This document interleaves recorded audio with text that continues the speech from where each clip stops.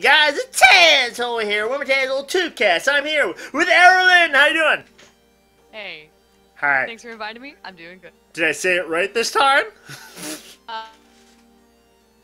That works. Oh, okay. It works. It works. So you are a gamer. So just tell me, what type of games are you into? I really like MMORPGs. I also like sandbox games, Virtual Valley, Well, basically any game that immerses me in a world for a while. I'm good for it. All right. So that means stuff like Warcraft 2 and like World of Warcraft, because I'm a big Blizzard guy. Yes, I want to go BlizzCon one year. Actually, there's talk about going to BlizzCon. So yeah, World of Warcraft is where I got started with Blizzard stuff. I really enjoy Overwatch, and Destiny 2 isn't Blizzard, but Blizzard likes to handle the online stuff for that. I'll say this. I said this to my girlfriend. She didn't really understood. She goes, I'm like, I want to go BlizzCon. She goes, why do you want to go BlizzCon? And I'm like, Overwatch. And she's like, what's Overwatch? And I'm like, here, sweetie. And then plop her down in front of the TV and then have her play a couple games of Overwatch. Tits and ass! And I'm like, yeah, is it awesome? And then she goes, no! And I'm like, yeah, sweetie, I don't like it for just that. Mind you, there's a lot of kick-ass, like, cosplays that people do. I'm gonna get so many photos. And she's like, I'll wear something skimpy to Comic-Con. And I'm like, so, you're gonna be with me. It just kind of smacked down her, whole idea of that. But, where are you gaming from? Where in the world is... Gaming? I was gonna say, gaming from Pennsylvania. I was gonna say, like, where you... I was gonna ask, where are you gaming from? And be like, where in the world is Carmen San Diego? Just kidding. We're still trying to figure it out. San Diego. Get it straight. Okay. Alright. That's a game I used to love to play back in the day, too. Back on MS-DOS, Windows 3.1. They actually... Like the original Where in the World. Yeah. They actually had a TV show called Where in the World is San Diego, and it was like a kid's TV, like, game show thing. And I'm like, oh, okay. I guess it works, I guess. I remember watching the little itty-bitty cartoon they had of it. I never watched the cartoon. I did play the game, and I had to pull encyclopedias off my parents' bookshelf because the internet did not exist then, and that was the only way for me to figure out where she was hiding. How long is the Wall of China? It's like, oh shit. Yeah. Damn it. You needed to know details like that, so I used an encyclopedia set my parents had. Yeah, but then you're kind of like, oh, because when he goes, how many cups does it take to get to the moon? It's like, damn, yeah. Dad, what's that? I mean, that was my first grade self there, you know, making the best that I could of it. Sorry, kid, this is why you stay in astrology. But yeah, exactly. So what do you broadcast to? Like, are you on Twitch? Are you on YouTube? What are you on? I am on Twitch. I have been considering setting up a YouTube channel, but it hasn't happened yet. Sometime in the future. Okay, and then there's some word on the street that you are guild master. Now, tell us a little bit about that. I have been guild master for about 10 years. My guild was founded in 2007, and in World of Warcraft. Around 2013, we decided to branch out into multiple games, because World of Warcraft, it's a fun game, but you know, it's not the be-all, end-all game it used to be. Yeah. So we have branches in Guild Wars 2, we play Overwatch, Destiny 2, God, Conan Exiles, Minecraft. List goes on. The list goes on and on. Basically, you join the guild through one of the games that we recruit in, and then you are connected to a network of people where you can play whatever game you feel. Okay, that's always find somebody to play with. That's awesome. I swear to God, like Warcraft, it friggin' stopped for me after Frozen Throne, and I am so behind. So I don't even like want to step first. Like, I don't want to take the first tippy toe into the world of Warcraft, because I'm like, oh, I don't know anything. Yeah, I'm like, my favorite character. Okay, who's your favorite character out of the heroes in Warcraft? Okay, so when you say heroes versus villains, you said heroes. Heroes. Right? Heroes. That's hard. Right now, though? Yeah. I like Jaina Proudmoore. I like what she's doing right now. Okay. I like Murden Bronzebeard. No one messes with a dwarf. No one messes with a dwarf. Actually, I was hanging out with his brother today when I was questing in the game. I was hanging out with his brother Bran. You gotta love the Bronzebeards. Yes, the Bronzebeards are awesome. I love the Bronzebeards. But who's your favorite villain then? Sylvanas. I like. Oh, she's just delectable. She really is. I'm sorry, but I like when friggin' like Arthas went badass and then he killed the king. I thought that was messed up. Sorry, guys. TMI. Yeah. Oh, spoilers. Spoilers. Yeah. TMI. Yes. I think my close runner-up to Jaina when it comes to heroes, I really like Khadgar, and I miss him. We used to spend a lot of time with Khadgar as a character, and sadly, he's not dead. Don't worry, I won't spoil that, but he's currently not a main character in the game, and I miss him. He's like that college buddy, you know. It's like I graduated from college, and Khadgar is a super senior, and he's still left in college. That's what it feels like right now. Khadgar did not learn arithmetic. I was only given abacus. And it's like, and then you look in the we're in the world of Carmen and say, I go, maybe look in the dictionary. What is an abacus? Oh, now I see. Khadgar, like he's the kind of guy that he's your old friend that never grew up, and his solution to everything is absolutely insane. It does work, but you might die. It's kind of like the Junkrat of Warcraft. Yeah, but a little. He's definitely intelligent. It's not that Junkrat isn't intelligent. Junkrat, but I'll say that Junkrat's he doesn't think things. Ain't intelligent. He's like, all right, if things don't work, blow it up again. You know. Yeah, exactly. You've seen the short with him and Roadhog, right? Like, yeah. Junkrat's a delight, but not the brightest crayon in the box. Yes, not the brightest cookie in the bag. He's the one where he's kind of like the deformed Oreo of the bag. Sorry, Oreo. I'm sorry. I'm not sponsored by Oreo, but Nabisco. But yes, come on, guys. It is a good cookie. Trust me. It is a good cookie. It is a good cookie. I'm partial to Reese's though. If we have to go candy or cookies. The cavalry's here. Yes, I love Overwatch. Overwatch is amazing. My favorite character has to be Hanzo. Who's yours? Hanjo. Overwatch is my first FPS since Perfect Dark. That's how long ago. Remember GoldenEye Perfect Dark? I'm really happy that they came out with the rare replay. Yeah. And I've not played it yet. I want to. It's good. It's good. You should definitely pick it up. It's definitely because you get like Banjo-Kazooie, like Conker's Bad Fur Day, all the lovely ones, guys. If you guys haven't, I'll have to check it out. If you guys like look in the markets, because you know what, the rare replay, it's actually, I don't know what the price is now, but I'm saying this, guys, it's a worth collection because you get 10 games of the best, 10, 15. I don't know how many games it was, but I forget. Don't take my word for it. You get a bunch of the rare games that you loved, grew up and loved. I would really play Perfect Dark because that game I played obsessively as a kid. And as for my favorite Overwatch player, Ana and Moira and Diva. Yeah, good stuff. Yes, I like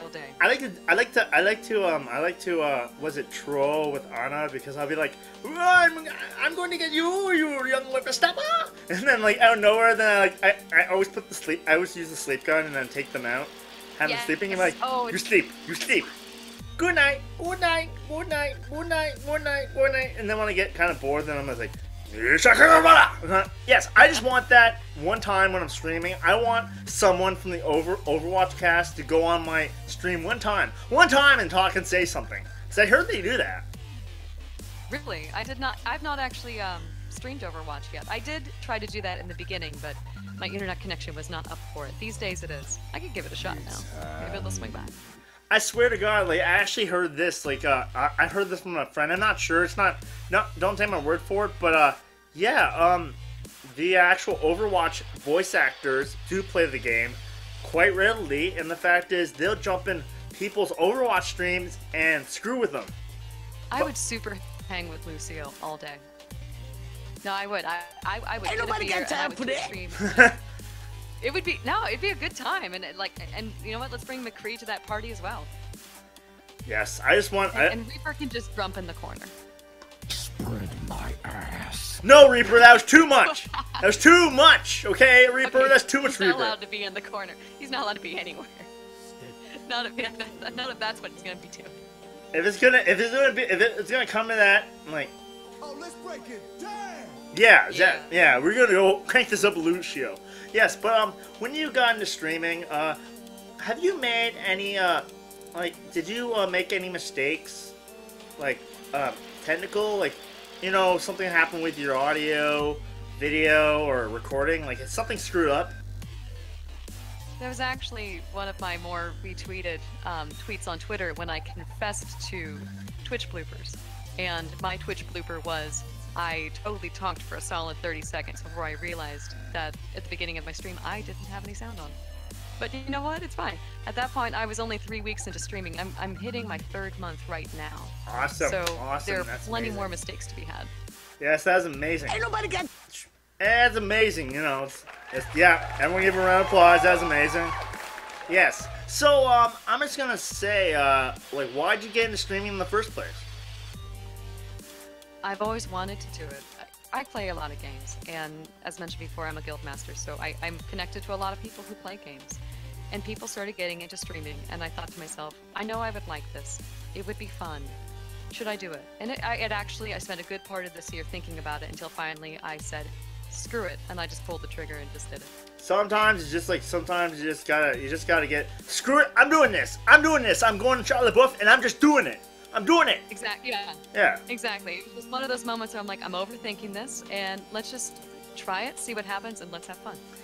Yeah. So, do you have, general advice, do you have any advice for my audience? For Twitch streaming? Gaming?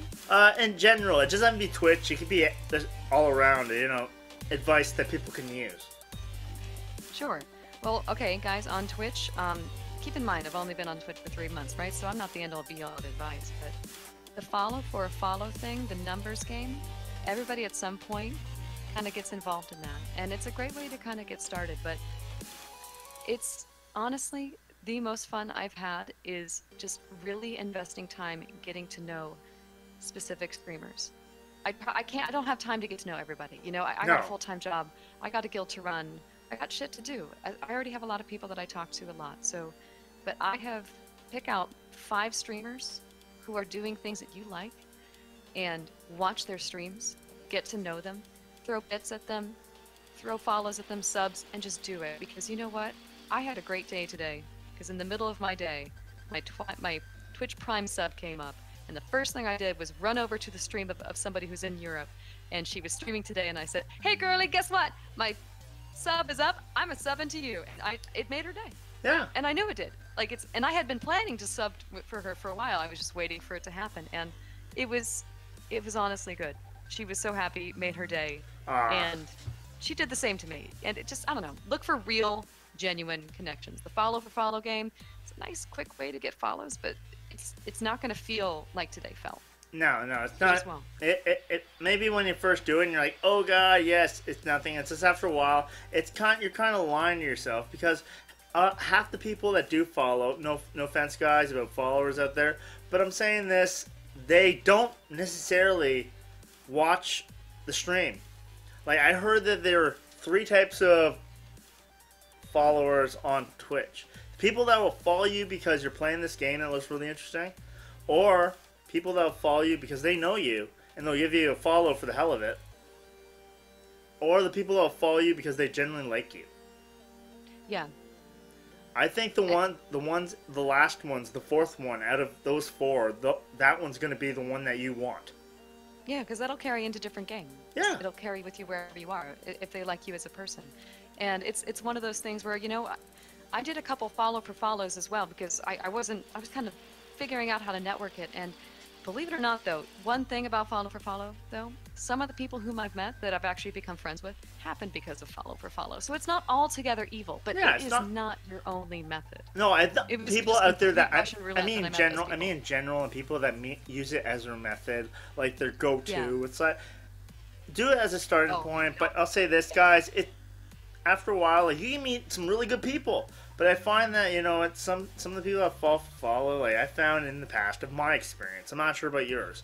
But you know what? They follow for so long, and then until, like,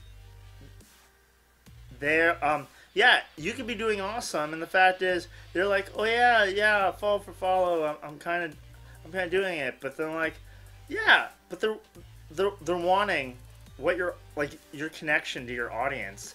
They want to understand what's your secret, or how do you do that, or how do I get there? There's no easy answer to that.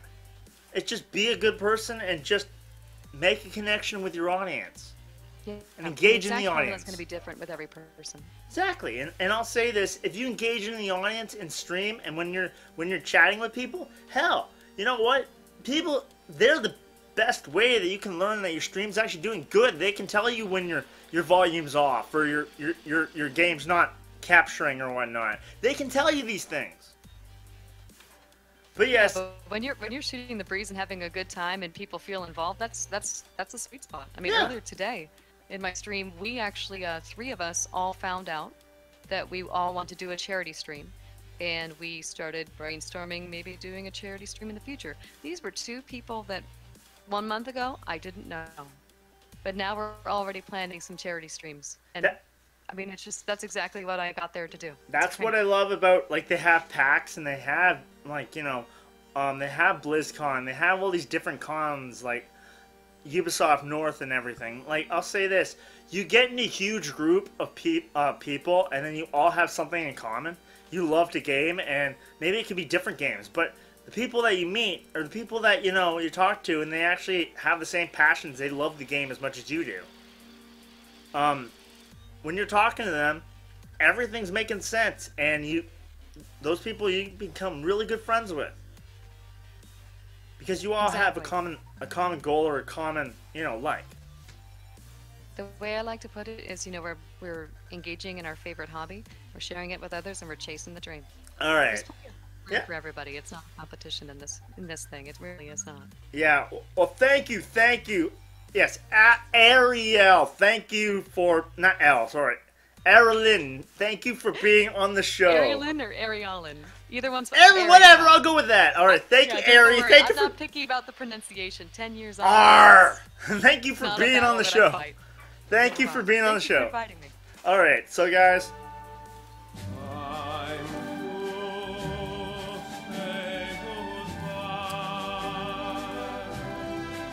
Alright guys, like I always say, you know what, that's all the time we have for today. But no, check out Erlyn. Check her out in the description below. And yes, guys, you know what, please leave me a like, because I like bacon! You like bacon! We all like bacon! Now, Peter, step off, because you know what, I'm Canadian, it makes sense. You know what, I'm not me without my bacon. And trust me, my girlfriend, she understands that. It's not pretty when I don't get my bacon in the morning. And trust me, don't ask my girlfriend anything, because I swear to God, she's gonna say I'm not pretty in the morning anyways.